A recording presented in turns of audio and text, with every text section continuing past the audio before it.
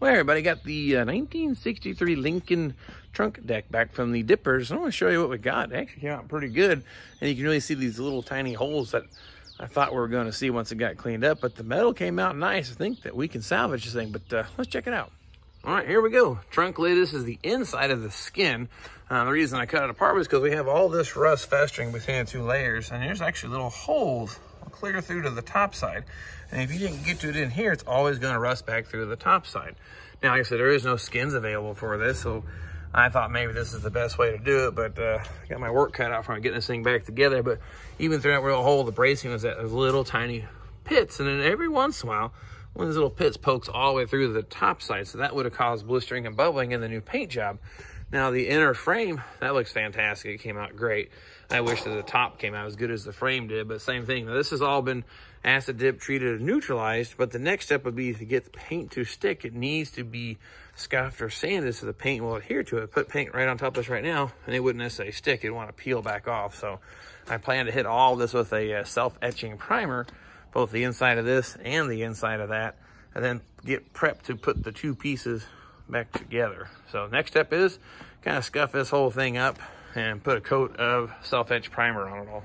All right, got that all sanded up, primed, and got a nice layer of self-etching primer on both the inner structure and the skin itself. But something that needs some serious attention here is the inside of the trunk here.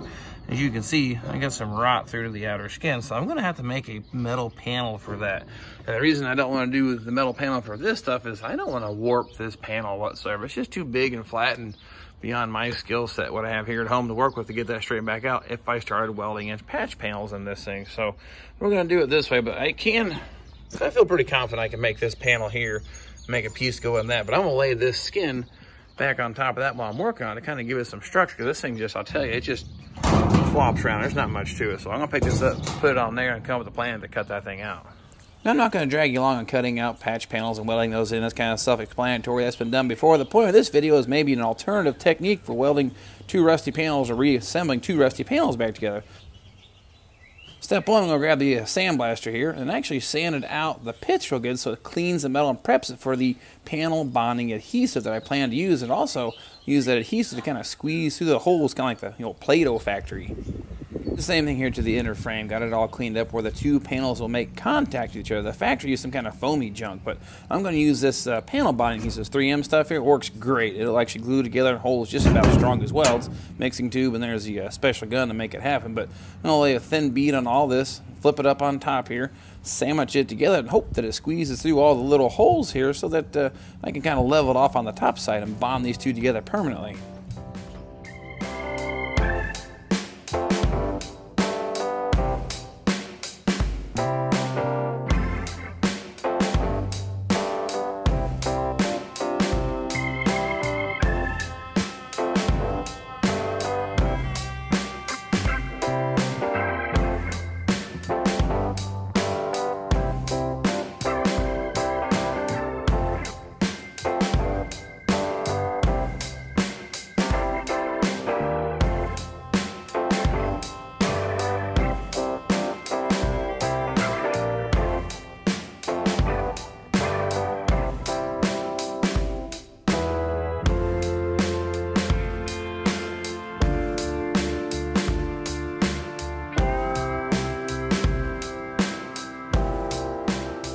I'll get you in a little bit closer, see what I can see. Both panels lined up nice. The panel bonding adhesive is kind of squeezed out, kind of like I'd hoped. Looks similar to factory. Now I got to get the spot welding done all the way around, about 20 feet of weld.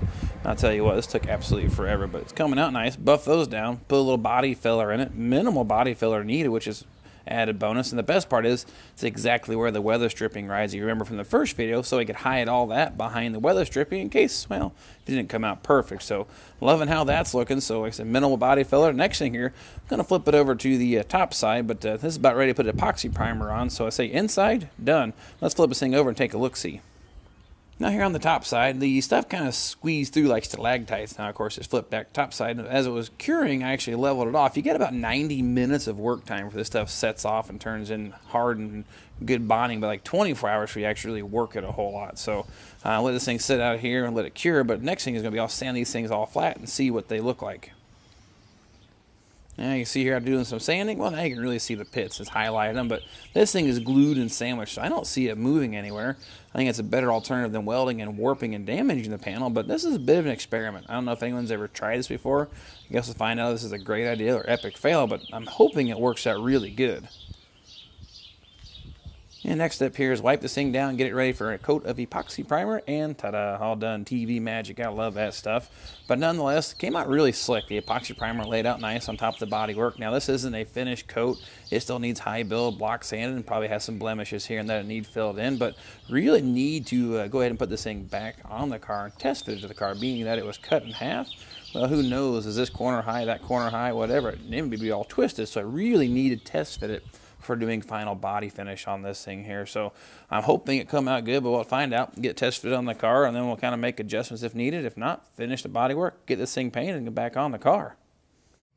Now, so what have we learned? About $110 in materials, 15 hours of labor. We now have a usable trunk deck that needs a little bit of sanding, a little bit of finish work for a final paint, but like I said, we need to get this thing test fitted. And it's going to be some time before he gets the final paint on this thing, unfortunately. He's got some of the body work, changing LS swap on the old Lincoln. So the goal was, this video was, how can you recover or repair a panel that is not available aftermarket? It's like obsolete. What are your alternatives? Now, I didn't think anyone made one, but come to find out, there's a guy who sells these made out of fiberglass. Inner and outer shells, fiberglass. They look pretty good online, the pictures, for a sum of $3,500. I'm not saying it's not worth it, because I'm sure it's not an easy thing to make, but would you rather spend $3,500 on a fiberglass one, or about $100 of material and 15 to maybe 20 hours of labor to get this one doctored back up? Well, of course, there was another $200 for the dipping, so anyway, nonetheless, less than $500 into this thing, and I think it's actually in a very usable condition. I hope it holds up for him, and of course, I'll keep you guys posted as soon as he gets it painted. I'll put some pictures on here and keep you in the loop if you're interested. But after that, we'll go back to work on these Firebirds. That's kind of what I like doing the most, and I just got kind of talked into this. I wanted to experiment with it, because let's just say someday I find a 1969 Trans Am original hood that needs some doctoring. Well, I may use a similar technique, because I've already tested it, tried it. Now we're going to prove it. If it's any good, I'll let you know. And if that's the case, I can use it on that. So, anyway, done with the Lincoln. Time for Firebirds. When I get back here playing with the old Firebirds, get the camera, drag you guys along, and then get back to playing with what I've got a couple happening here. So until then, you guys stay safe, and we'll see you next time.